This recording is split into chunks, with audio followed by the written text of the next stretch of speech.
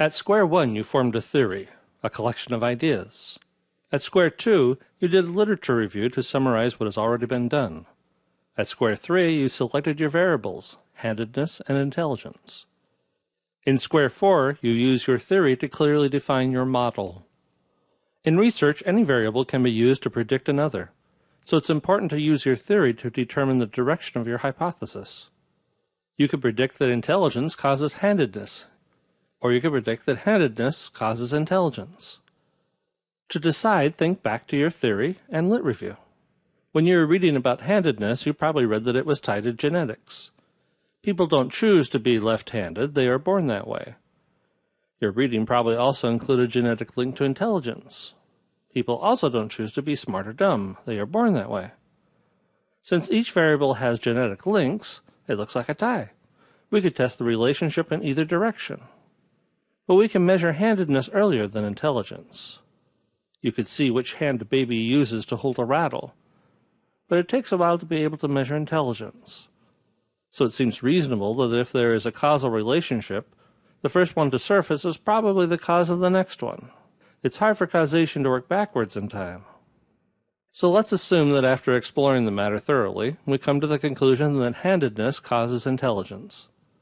Our theory and lit review has guided us to include two variables in our model, and that the direction of the hypothesized causality is that handedness causes intelligence. This statement of predicted causality is our hypothesis.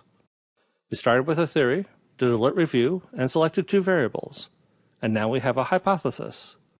But before we move on, we want to make sure our hypothesis is testable, and generating operational definitions will guarantee that it is. In an operational definition, a variable is defined in terms of operations, things that can be done. Instead of theoretical statements, operational definitions specify the units of measurement. For example, a popular definition of hunger is a rumbling in your tummy. But it's difficult to know if a person, dog, rat, or giraffe is having a particular sensation. So in experiments, hunger is often operationally defined as hours of deprivation. The number of hours since their last meal is easy to observe, and it defines the variable in a way which can be clearly carried out. Anyone trying to replicate the experiment could follow a similar procedure. In addition to observing behavior or measuring the amount of time needed to complete a task, human subjects can report what they are feeling and thinking. They can answer open-ended questions, fill out rating scales, or even tell a story. With people, you can simply ask them if they are left or right-handed. So handedness can be operationally defined as the subject's response to the question, "Are you left or right-handed?" Intelligence must also be operationally defined. The most common method is to define intelligence as a score on an intelligence test.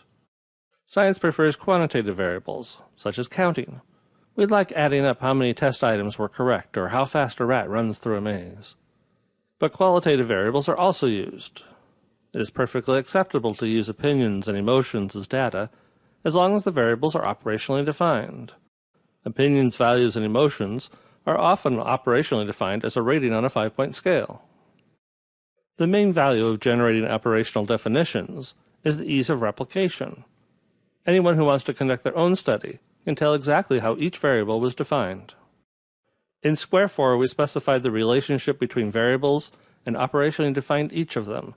In square 5, we'll pick a design.